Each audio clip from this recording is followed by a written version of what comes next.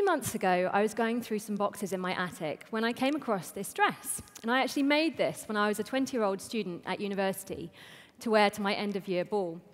I'm not a fashion designer, and I'm only an amateur dressmaker.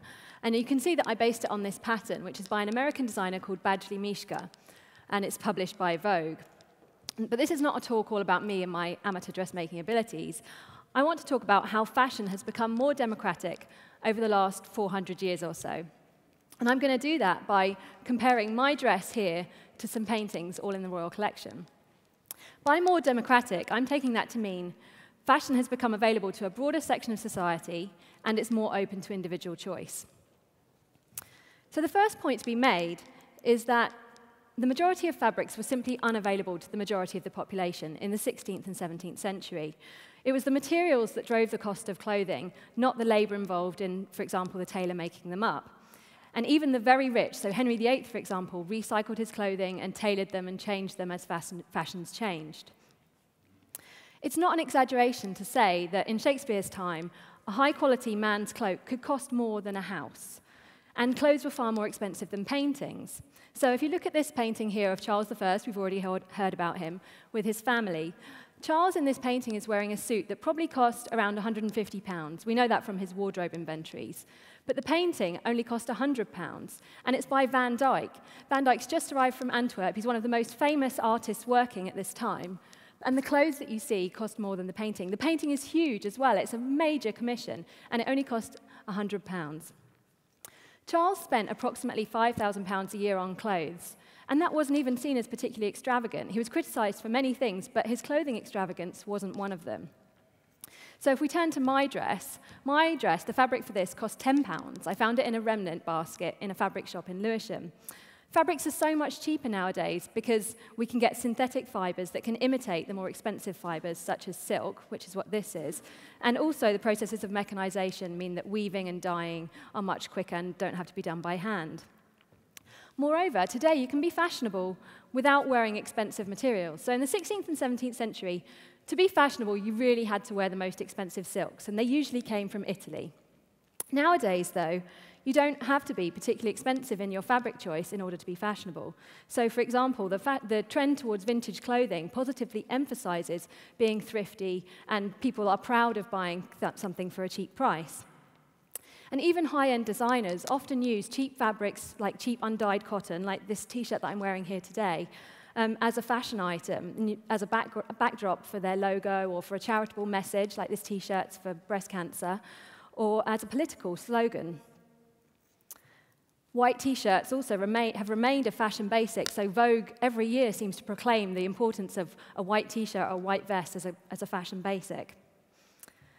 So imagine you were a merchant in Elizabethan times, and you'd made your money, you were an up-and-coming member of the middle-class society, and you'd made your money importing something new like pepper. Even if you wanted to display how wealthy you were through your clothing, and that's, let's face it, one of the best ways of doing it, you might not have been allowed to wear exactly what you wanted to wear. And that's due to the presence of what are called sumptuary laws. These specified exactly what fabric, what colors, and what types of garments you could wear at every level in society. So, for example, an earl would be allowed to wear different things to a duke. These weren't a new thing. They'd been around since ancient Rome. So the emperor was the only person allowed to wear a toga dyed with Tyrian purple, a very expensive dye extracted from sea snails. But in the 16th century, they really reached their apogee. Henry VIII and Elizabeth I loved sumptuary laws, and they kept releasing new sumptuary laws throughout the century. And I think that's due to the fact that the 16th century really sees the rise of this new merchant class, who are able to imitate their superiors or the nobility because they have the money to do so. I'm going to talk about sumptuary laws through this painting, which is a portrait of Elizabeth as a princess. So she's probably only about 14 years old here. And I'm going to talk about some of the fabrics that she's wearing and exactly where they fit into the sumptuary laws. So she's wearing a gown which is probably of silk, and it's been dyed with red. And the red here is probably comes from cochineal, which is created by crushing insects, and it was imported from South America during the 16th century. The Spaniards really controlled its distribution in Europe, and they really held a monopoly. It was such an expensive dye, it became a real target for piracy. She's also, if you look closely, you can see on this detail that I've blown up here, the fabric seems to have been woven with metal thread. So imagine a piece of fabric. It has threads running up and down, and then threads running from side to side, which are known as the weft threads. And this one, as well as having the red silk, it has metal threads here, which are probably of real gold. So imagine a gold coin that's been flattened, hammered many times to make it really, really thin. And it's then been cut into strips, which are wrapped around a silk core, and then that's used to weave into the clothing. So you're literally wearing real gold here. It's extraordinarily heavy, and it could even be melted down. If times got particularly hard, you could turn your clothes back into gold bullion. So that's why there are so few surviving of this type of fabric. We only have really tiny samples.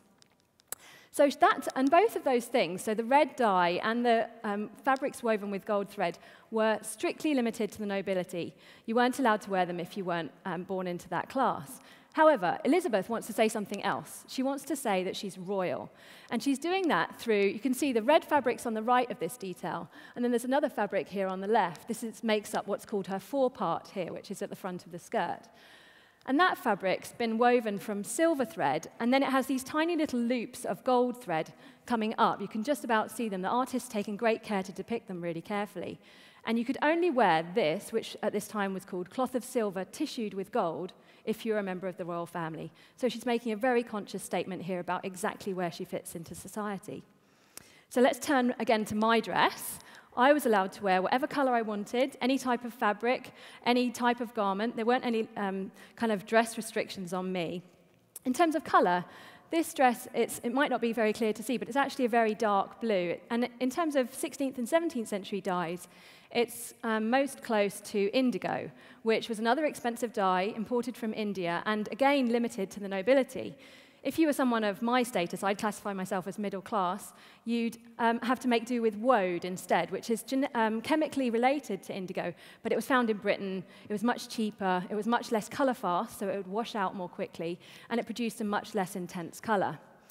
And I think it's really interesting that we've sort of come full circle. So the synthetic version of indigo is actually used still to dye one of the most democratic, I think, items of clothing, blue jeans. I'm wearing my version of democratic clothing here today in front of you.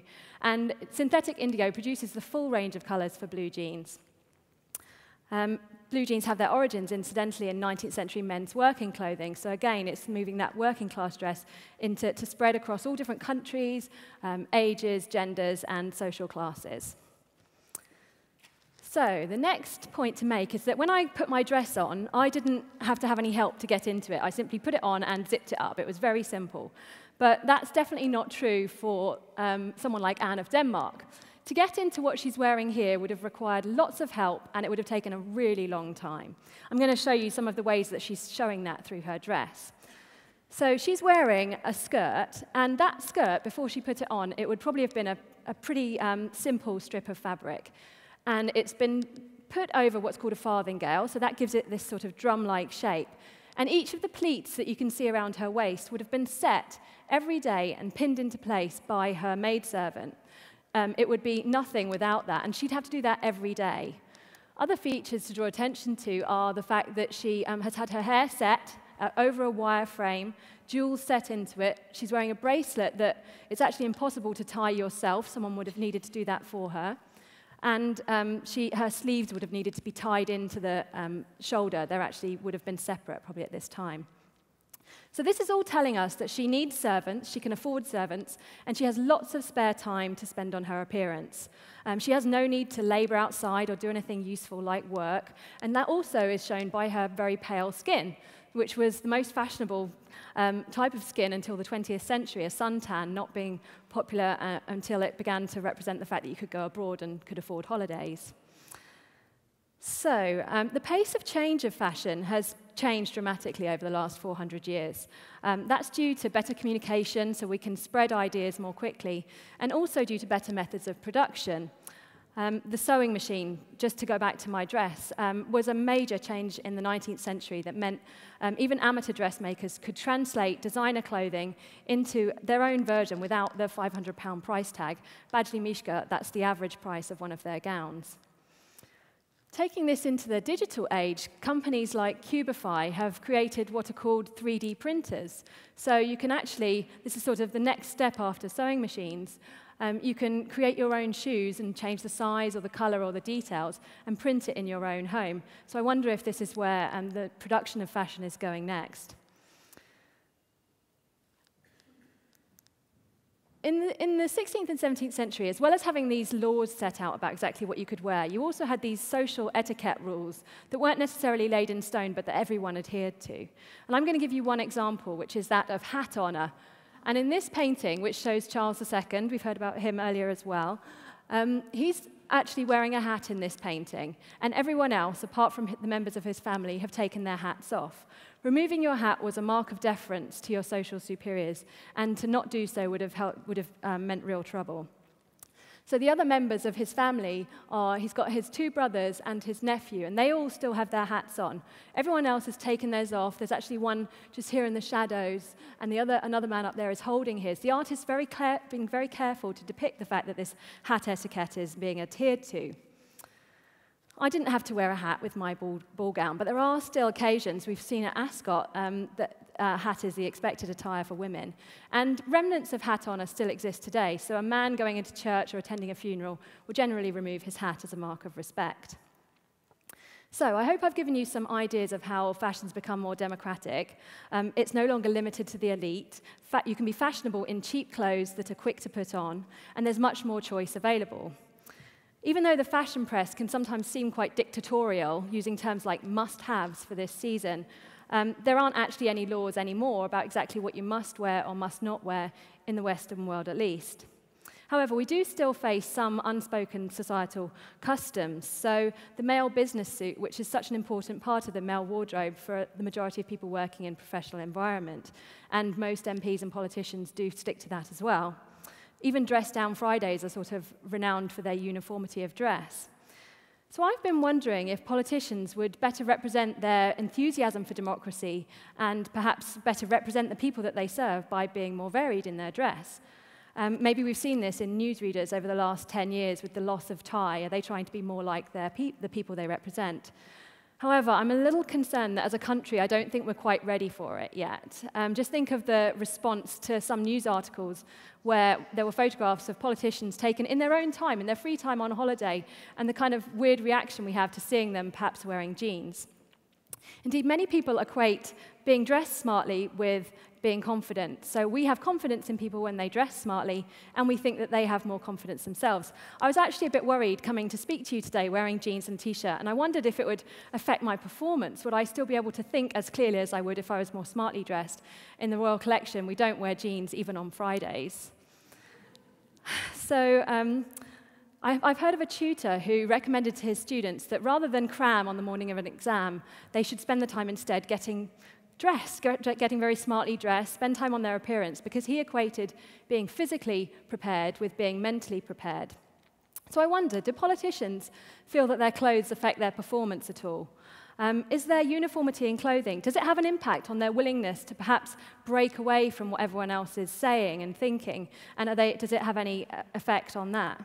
Is the blue and red tie convention a help or a hindrance? That's all right. Thank you.